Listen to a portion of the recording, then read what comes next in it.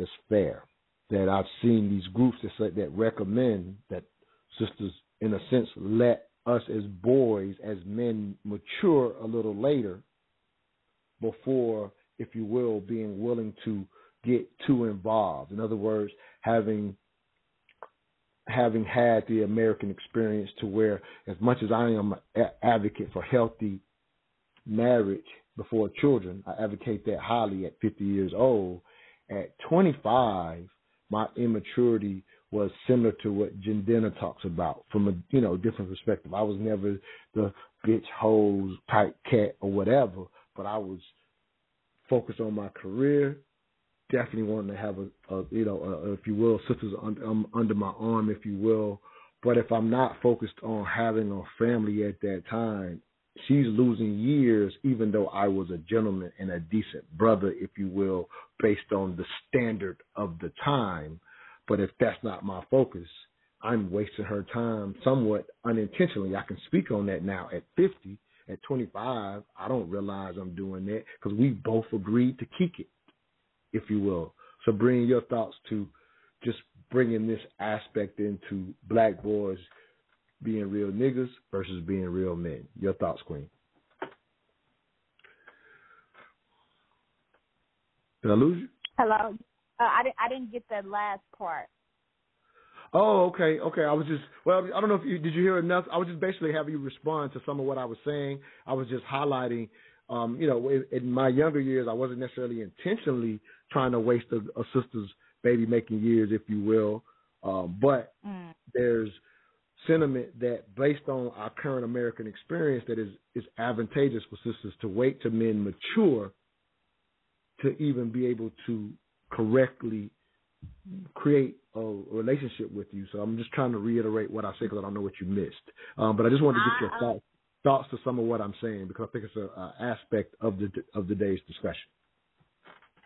Oh, absolutely. I wholeheartedly agree. Actually, me and my partner talk about that quite often. He's 8 years older than me. And I realized how important it is for a man to be at a certain point in his life in order to pursue a relationship seriously. Because when you're younger, just naturally, you have certain inclinations towards things. You're more sexual. You're ready to be out there and be doing all these different types of things. And one thing that I've learned just through conversations with my brothers and different people is that usually when a man isn't where he wants to be, financially or mentally or wherever, everything else is kind of second to that, up to and including a relationship. And whereas with women, they speak on how we tend to mature a lot faster, but we don't have the same advantages of waiting in the same manner, in terms of being able to, have children. And if we're being completely honest, our sexual prowess, of course, as women get older, I feel like, we can be more beautiful. But the truth is that from what I've seen, most men are not usually checking for a woman that's older because at that point she's probably stuck in her ways.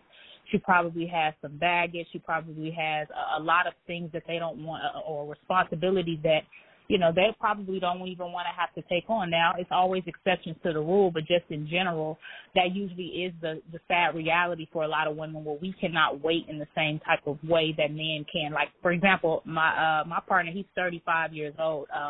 If it was the opposite way around, it wouldn't be the same thing. It's like, oh, she's young. She's 20, when he met me at 25, but she's young, she's, blah, blah, blah, blah, it's all good. She got a good head on her shoulder, whatever.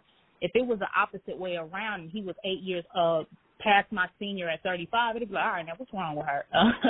Why isn't she with somebody? Or, she's much old. It's a lot of different things. So I understand what you're saying wholeheartedly, and I agree with it. Yes, this is a reality that I think is necessary to speak to. It's not even about the right and wrong of it. It's here's the landscape that we are having to navigate, meaning we don't, in a sense, have enough young boys learning from their fathers, because that's how it would naturally happen. They don't have the father, if you will, encouraging, hey, bro, when you going to grow up? When you going to get you a family and be responsible, which was kind of the standard historically. We can't be foolish and act like that's the reality today. And so to a degree, it becomes smart to recognize, like I said, Denner, if you listen to his